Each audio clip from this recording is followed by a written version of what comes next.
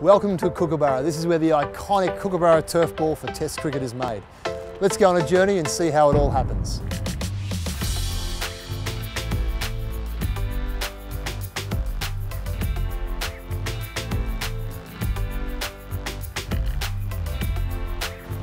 So this is part one in the process to make a Kookaburra turf ball that's used in Test cricket.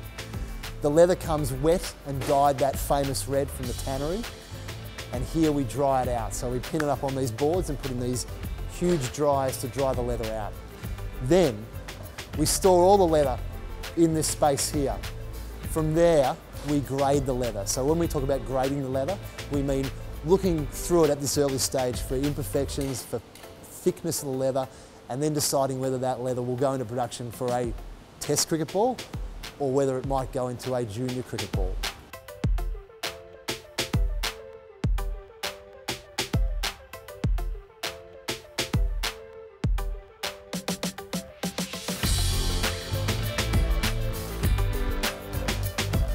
So we looked at the leather, now what goes inside the Kookaburra cricket ball.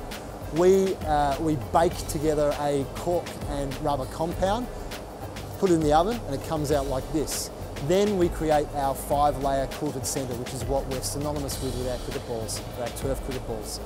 That includes 5 layers of cork and rubber and twine that ends up looking like this. So when it's like this, we're now ready to put it together and inside the leather.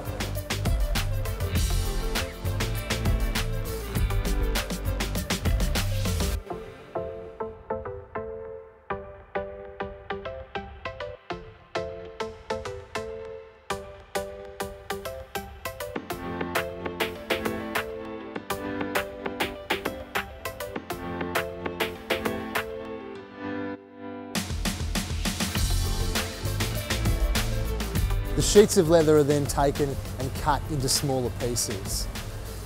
We take these smaller pieces and create spheres for the ball. So there's 2 for each half sphere, making up a 4-piece ball. So now we have 2 halves of the ball ready to go and meet its core.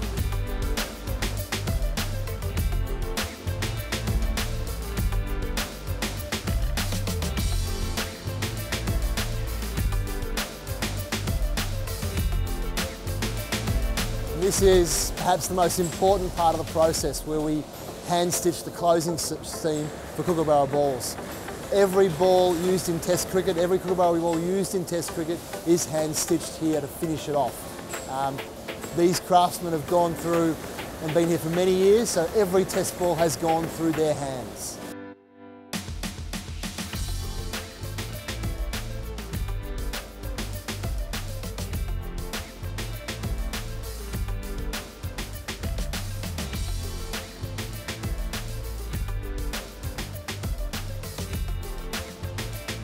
So the lacquer is on the ball and we're at the final process. When we make a Kookaburra turf ball, we want a ball that has seam and swing early, is good for the spinners later as it gets older, but also allows the batsman to make runs.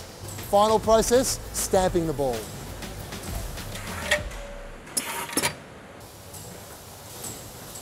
The ball is now ready for the bowler's hand in a Test match.